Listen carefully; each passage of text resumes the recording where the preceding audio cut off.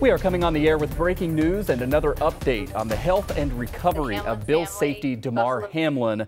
Right now, Dr. William Knight and Dr. William Pritz from the University of Cincinnati Medical Center are giving an update as we got last week as progress continues to be made. Let's listen in live now from Cincinnati. The Hamlin family have asked Dr. Knight and Dr. Pritz to represent the many UC Health specialists and multi-specialty teams who have cared for Damar, including our cardiologists who have been providing round-the-clock care to Damar since his arrival last Monday night. Dr. William A. Knight IV is a professor in the Department of Emergency Medicine and Neurocritical Care, University of Cincinnati College of Medicine. Dr. Knight is also the lead physician for the NFL Cincinnati team of unaffiliated neurotrauma consultants, visiting team medical liaisons, and the emergency medical services support group, including on-field paramedics, airway management physicians, and respiratory therapists. Dr. Timothy Pritz is a trauma surgeon and serves as a professor in the Department of Surgery at the University of Cincinnati College of Medicine and Division Chief of General Surgery. I will pass this over to the physicians to share an update on Damar's medical condition. After the update, we'll have about 10 minutes for Q&A with the media. And when you ask questions, I kindly ask that you state your name and organization before you pose your question. Thank you. And Dr. Knight. Thanks, Kristen. We shared last time that we were with you that our ultimate goal was to get Damar back home to his amazing family and the broader Buffalo family. Well, Dr. Pritz and I are thrilled and proud on behalf of UC to report to you that Damar Hamlin has been released and returned to Buffalo. I traveled with him to the airport this morning with our UC Health Air Care and Mobile Care crew, including teammates who were with us on the field when Damar Hamlin collapsed. He landed safely and as standard as anybody who has gone through what he's gone through this past week. And certainly after flying on a plane, he is going to be observed and monitored to ensure that there's no impact on the flight of his condition or on his lungs. Dr. Pritz and I have spoken extensively with his care team in Buffalo, and I can confirm that he is doing well. And this is the beginning of the next stage of his recovery. As Kristen noted, Tim and I are representing the many, many individuals and teams who have cared for Damar over the past week. This includes our EMS, our emergency medicine, trauma surgery, cardiology, critical care, neurocritical care, all of our amazing nurses, respiratory therapists, physical therapists, occupational therapists, speech therapists, pharmacists, you name it. I could keep going. There are many, many people that had a hand in Damar's successful recovery to this point. And as a team, our collective focus from day one has been keeping Damar at the center to ensure a good outcome for him. Since our last update to you, Damar Hamlin has met a number of key milestones on his journey to recovery. I believe when Dr. Pritz and I last met, Damar was still intubated and on a ventilator. Obviously, since then, he has been extubated and has gone through a weaning of his oxygen. He has been up with physical therapy and occupational therapy, walking the unit, tolerating a regular diet, meeting with his family and many members of the care team that wanted to see how he was doing, all to get him to this point that he could be safely returned to Buffalo. And so at this point, I think that we're comfortable opening up to questions, anything that anybody may have at this point. But thank you all for your well wishes, not only for Damar, but also for our team here at UC. It truly has been felt. Hi, Catherine Fitzgerald from the Buffalo News. Thank you guys so much for the update. I wasn't expecting so much good news so soon, so my questions are a little different now, but I was wondering if you could talk a bit more about the next steps for Damar Hamlin at this point, you know, what he still needs to do and what that outpatient care will look like. Thank you. Certainly a great question, and neither are we, to be candid. We continue to be ecstatic about his recovery. And as Bill mentioned, when we started all this, you know, what we told his parents is the only thing that mattered was the patient in the bed and getting him back to him and his family and to his community. So we anticipate that he will undergo, you know, an ongoing series of tests and evaluations to determine the etiology of what caused the incident on Monday night and to treat any pathology that may be found. And just one follow-up, with that ongoing testing, what does that timeline look like? And is there anything that you're able to rule out at this point to the cause, or is it still too early on that? I think it's still fairly premature to comment on that, and the further timeline will be determined by him, most importantly, but also by the experts in the hospital where he is now. Thank you.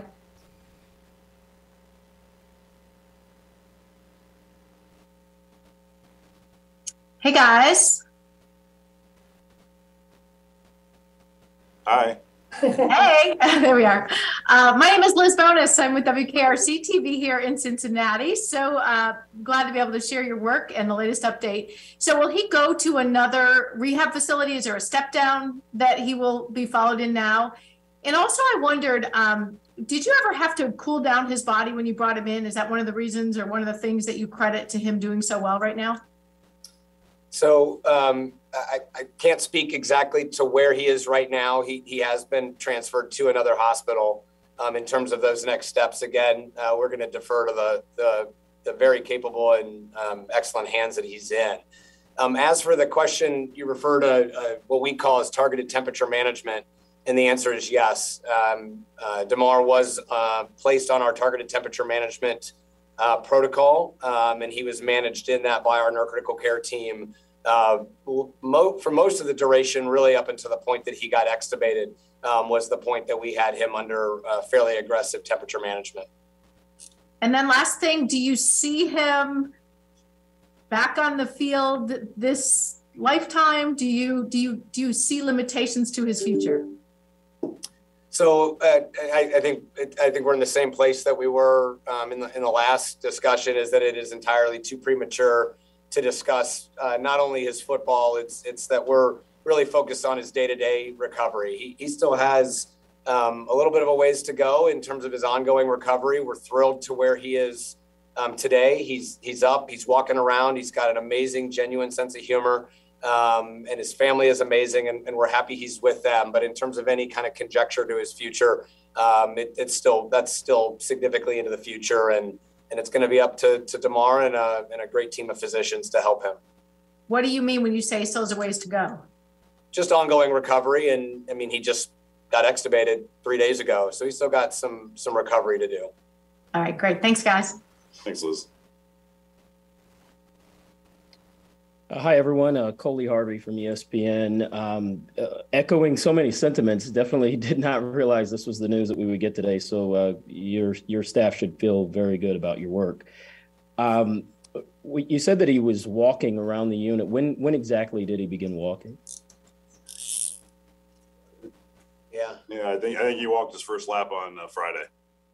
On Friday, wow. Yeah, breathing tube came out, just to clarify the timeline a little bit. The breathing tube came out early Friday morning. And he's continued to make good progress since, but worked with physical therapy and had assisted walks with the nursing staff on Friday, continuing to regain strength. He's certainly on what we consider a very normal to even accelerated trajectory from the life-threatening event that he underwent, but is making great progress.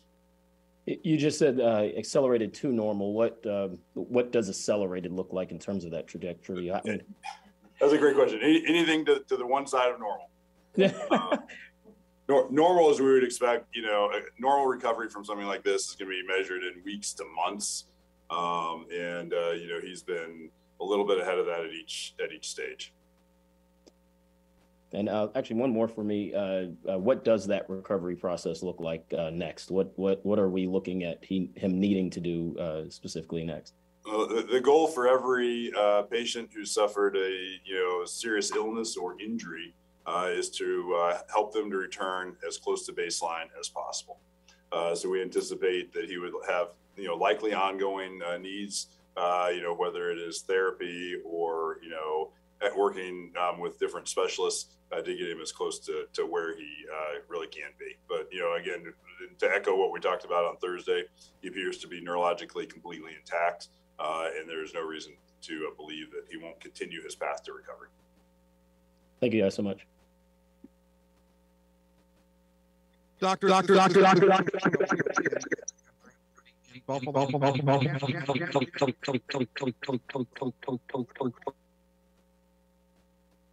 we're getting some feedback from you, sir.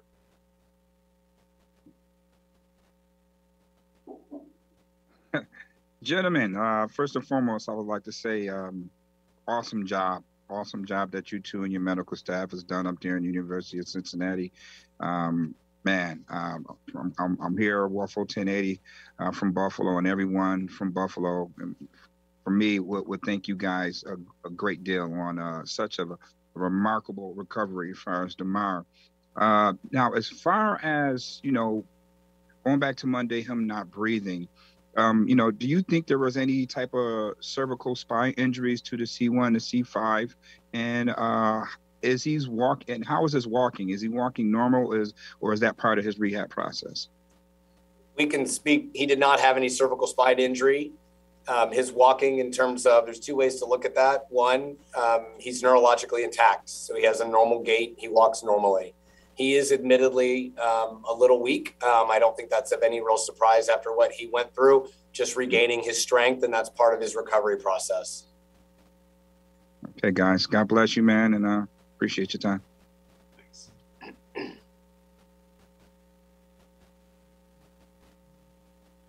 Doctors, hi, this is John Barr with ESPN. I just want to try to color in a little more detail if we could, because the last official word we heard from the hospital was that Damar was in the intensive care unit.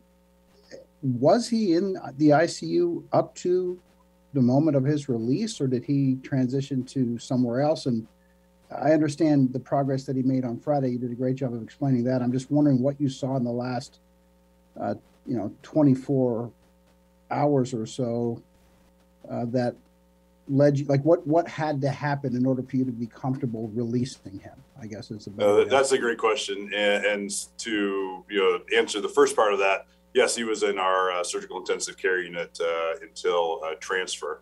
From our standpoint, we wanted him to reach the criteria that allowed us to upgrade his condition from critical to either fair or good. And when he was able to meet those criteria this morning, we felt that it was safe and proper to help get him back to the greater Buffalo area. Can you give us some idea as to what those criteria are? In general, we want to ensure that each organ system is stable to improving, and that he needs a minimum amount of assistance such that he does not need intensive nursing. And we have some awesome rock star nurses who've been with him from the beginning. But he no longer needs that level of nursing care, no longer needs intensive respiratory therapy from our respiratory care practitioners, and is able to then move to a setting where he would be have less intensive care. One more, if I could indulge you. So you didn't speak to where he is, but could he go home? Like, would you be comfortable if he were home? I think our goal for every patient is that they get home. We've dealt with circumstances before where we're repatriating patients to their home areas. And from our standpoint, the best way to do that is to arrange the next steps in his recovery at a local hospital, where he'll then see the experts there, start to obtain his medical care from them, and then make a transition back to home. Gotcha. Thank you, gentlemen. Thank you. This is Tom Puckett from WBEN Radio in Buffalo. Doctors, what are the steps that you took to ensure that Damar Hamlin's flight to Buffalo, he could actually take that flight to go home to Buffalo? And what are the preparations for physical therapy now that he's out of the hospital? And maybe this is premature, but a timetable for a possible return to the field?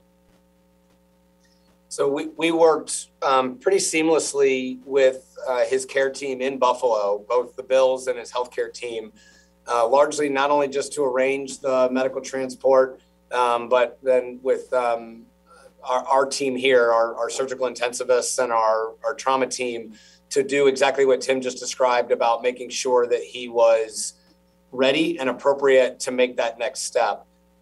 As it pertains to the next phase of therapy. As we're not going to be involved in that, I'm hesitant to comment on what other physicians and care teams are going to be doing.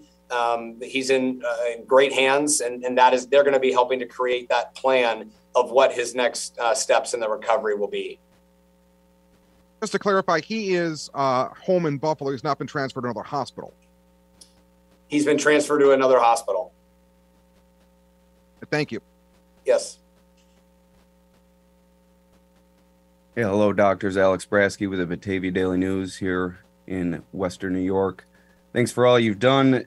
Now, were you able to watch the game on Sunday? Do you have any reaction to the reaction from the fans and just the overall league this week in support of Damar and just the steps taken to honor him? Yes.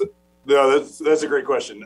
So, we have permission from him and his family to let you know that he did watch the game on Sunday. He was beyond excited and feels very supported by the outpouring of love from across the league, and especially from the Buffalo area. We've learned this week that the Bills Mafia is a very real thing, and we all feel the love from you all in Western New York. But he watched the game on yesterday. When the opening kickoff was run back, he jumped up and down, got out of his chair, set, I think, every alarm off in the ICU in the process. But he was fine. It was just appropriate reaction to a very exciting play. So he very much enjoyed it and enjoys the support from everyone. All right, and just moving forward, I know people have asked about the steps in his recovery, but is there any sense you can give us as far as how far away he is to returning to normal life? I think it's too premature to speculate with that. He's making great progress. Again, his brain, and neurological function is really normal. And so, right now it's just a young man recovering from a very serious illness. And we think that he will, recover well from this, and he has a great positive attitude. He originally asked, who had, won. And, his answer now to that is that we all won out of this. He's won as a patient. Hopefully everybody will go out and get trained in CPR so that you too can save a life someday. And out of all that, everybody can win. And so we really agree with his sentiment that we all won from this. Thank you so much. We're going to have one more question. And then Thank you so much for your service. I appreciate your time. Thank you. One more question. Hi, doctors. This is Jesse Kirsch. Hi, doctors. This is Jesse Kirsch, NBC Network News. Thank you for briefing and just echo everything what you and your entire team has done throughout the last several days. I know you said we're a long way off from you and Damar being able to consider if he'll ever be playing again, or in the near term or in the long term. But can you give us an idea? Obviously, you said he's in another hospital right now, so the answer today would be no. But the Bills still have games left in the postseason. I know that Damar has tweeted about wishing he could have been out there on the field with his teammates yesterday, whether it's on the field on the sideline in a box in case the weather was too intense for his body right now. Is there any possibility that in the weeks ahead he could be healthy enough to be in attendance at a game to salute his teammates and the fans? Is that something we could conceivably see, or is he pretty much going to have to stay at home inside for the next few months? I think we're going to defer that to his care team in Buffalo to assess the availability of such a next step. I mean, obviously, it's something that we would all love to be able to see, but again, still likely premature to comment on even today. And honestly, he's in a different care team now in their hands. And so we're going to defer to them to some of those next decisions about the ability to be with his teammates and cheer them on. I think that would be the best thing to do. Thank you very, very much for the questions that you've posed today. We are really grateful. Before we close, Dr. Knight, Dr. Pritz, is there anything else that you would like to say or comment on before we close today? Just again to say that we are mostly grateful for how well Damar has done. He has an amazing family, and they've been with him at his side, and members of the Buffalo Bills organization have been with him as well since this all happened. Again, we have felt support from everybody, and people keep asking what they can do. Learn CPR, support public access to defibrillators, so that if people are presented with similar circumstances, they can have an outcome ideally as good as he has had under these circumstances. And if you want to work locally and thank the people at your local medical centers, the hardworking folks who do this every day. It's a little bit unusual for everybody who's been involved with this to be recognized, but we certainly appreciate it. And I can tell you that the nurses, the respiratory therapists, the pharmacists, the medics, everybody here takes great pride in the work that we do every day. And so, thank them and continue to encourage what they do, and then, if you have the opportunity to support the generation of new science and new research, it can really move things forward. Because if you look back at it 20 years ago, public defibrillation and CPR was not necessarily a common thing. And so we have a local saying here that in science lives hope. And so really it's that next generation of science that will continue to move medical care forward. Thank you. Dr. Knight, anything?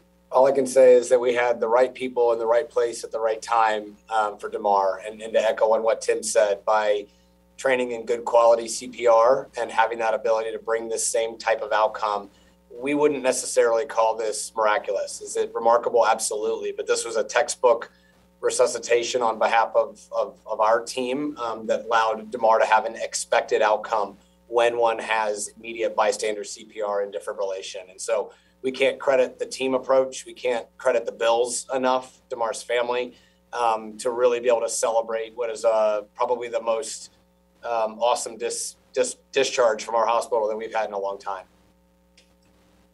Great. Thank you so much.